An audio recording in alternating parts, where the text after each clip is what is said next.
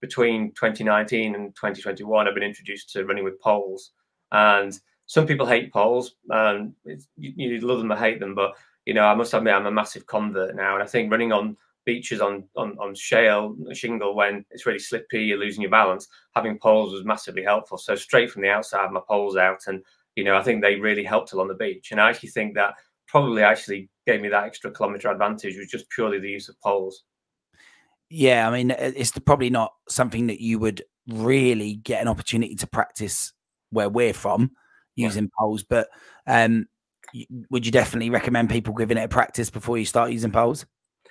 I mean, I think if you run on sort of undulating ground, that's probably the best place to sort of practice using them if you want to practice. But I think I mean, I think you get used to them after a while. So I think, practice using them before going on a race. So I wouldn't go straight into a race using them because you probably won't really know how to use them effectively.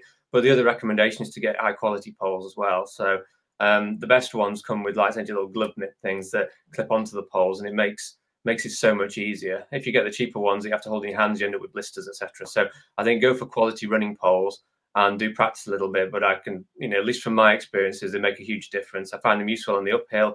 They give you a sense of security on the downhill. And if you're on uneven or as I found running in the dark, ground that you can't properly see, they just give you that extra confidence that if you lose your footing, you can kind of catch yourself as well. So I think it's psychological to some extent on the flats, but it really does help.